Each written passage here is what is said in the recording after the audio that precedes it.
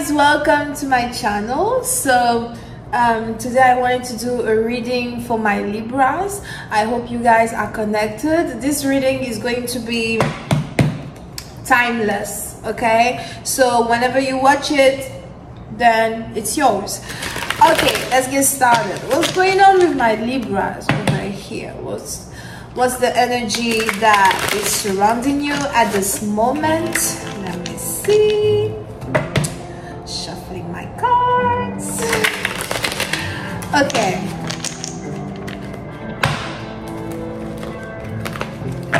Libras. Libras, you could be in a situation where there could be a lot of money coming your way, or maybe you are working towards the accomplishment of some projects that you've been working on for the past month or years, okay? But there's something going on here where you feel like you are finally at the end of the road or something. You feel like you're finally about to live the life that you always wanted to live, and this is great. This is just good energy over here. There's a lot of financial success coming your way. This could be a very good time for you to sign some deals, make some deals happen, contact the right people, or you could be contacted by the right people. But there's money coming, and there's people who want to work with you or work for you. While you are actually experiencing a lot of success when it comes to your life altogether, there may be a person that is very close to you who's watching you, and I feel like this person is not happy to see you succeed. Someone here is not happy to see you grow. Someone here is not happy to see you learning. You know, you may even be in a situation where you are deciding to go back to school, or you are deciding to just do something different. You may have been working on your appearance. You may have been working on who you are as a person, and someone doesn't like that. Someone doesn't like that. You may also be dealing with your ex. So this could be a person that you don't fuck with anymore. It's like either you don't have his phone number, or you don't even have his email address. It's like you don't even want to deal with this person any longer. You may be dealing with a Scorpio or a Gemini. But someone is sad. Someone feels the loss. Okay? I lost you, and I really do want you back. There may also be some news coming forward about a marriage. So maybe you recently got married, or this person we are talking about is a person that you talked marriage with. And this could have been a person who were telling you, I want to marry you, I want to be with you. This could have also be someone who made a promise to you and just didn't keep his promise. But there's something going on where someone regrets, and I feel like this person may come back around to apologize. For others, this is even like, for others, this is deeper than expected, because what I see in my cards is that this could also be a person who left you and got married to someone else, and is now feeling like he proposed to the wrong woman, and is deciding to come back around to apologize to you. But that's some bullshit. If I was you, I would never take him back, okay? But someone here is ready for a second go. Someone here wants to be your friend again.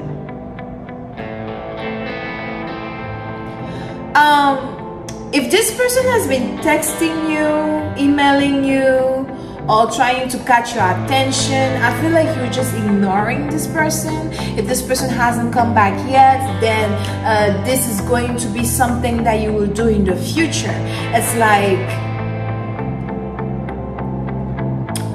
no matter the amount of energy the person will put into trying to contact you, you will just ignore the person, pure and simple. You will want to move on to another stage of your life. You will want to do something completely different than what you've been doing. It's like you don't want to fuck with this person anymore. Something must have happened. This may have to do with money. I don't know, maybe you needed money and the person didn't want to give you the money that you were requesting, or you were asking for money and someone just did not want to give you the money. Or this could also be a person who was just focusing on money so much that he was just not paying attention to you at all. But something happened, and I feel like whatever you realized when it comes to this person, what you realize is that money matters more than you. And I mean, you know, sometimes money is not everything. Sometimes the only thing that we do want is love or affection or friendship, you know? I feel like this person just didn't know what principles you kind of hold on to that you value more than money. And this is what actually created some type of, you know, shift in the relationship that you guys had, or this is actually what created some type of, you know, drift as well in the connection that you guys had. Okay, and what's going on here is that you just don't even want to think about it anymore. You don't want to focus on it anymore. For you, it's over. This could also be a person that you met at work. You know, this could be a person that you met at work. Someone you already grieved. This could also be someone who drives some type of fast cars and stuff. Yeah, but for you, it's over. It's like unnecessary. There could also be something that got to do with a picture. Maybe someone got a picture of you that he keeps looking at, or someone kept something that reminds him of you. You know, maybe someone is really thinking and realizing your value today, but it's like a little too late to cry over it. That's what I feel, you know.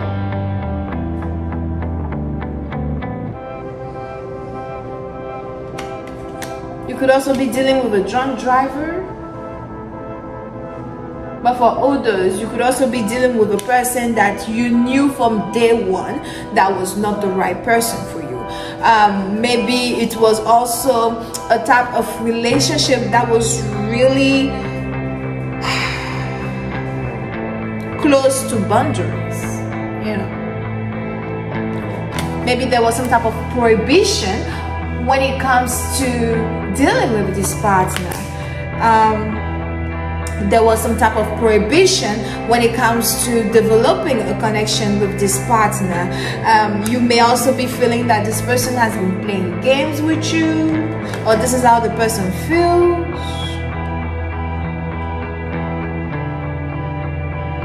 There was a lot of juggling going around.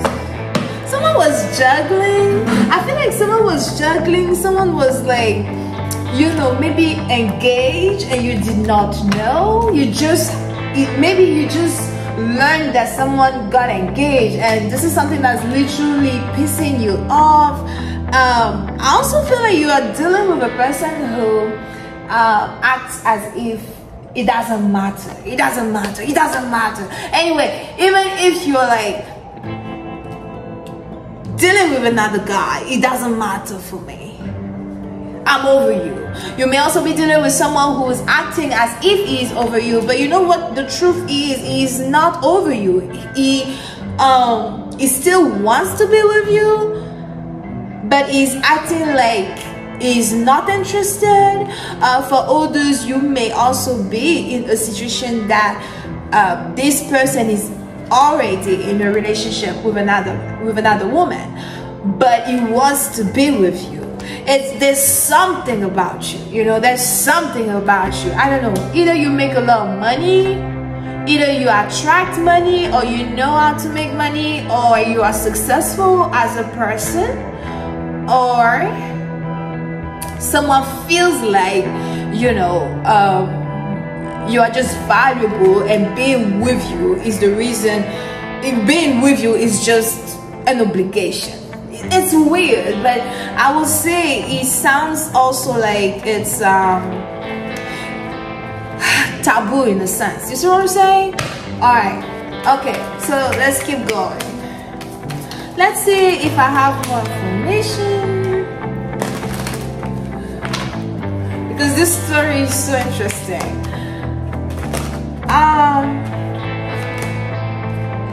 I feel like someone wants to see you, or someone wants to, how to say it, confess the love that he has for you, but something is too late. Someone could even have to realize that he will have to be with another person. And if you are married, in a certain sense, there's also something going on here where someone is upset about that, you know, but it's like you have to go and be with another person. In a certain sense, you could be dealing with a Gemini, Taurus, Virgo. Something is over. Someone may even be trying to figure out how to take you out of something, how to take you out of a connection, how to take you out of a situation. But someone is playing games, okay? Someone is playing games. You know, something is over. Maybe you're dealing with a person that you don't want to be with because you feel like the person doesn't have enough money for you. I don't know, but this is what I see in my cards. So the question is, how can we make a difference between love and money? But it's like when it comes to these two people, I feel like these are like two established people, because when you become established, you know you can't just date any type of person. You see what I'm saying? But anyway, this is what I see, and I hope you guys enjoy it. See you next time. Bye.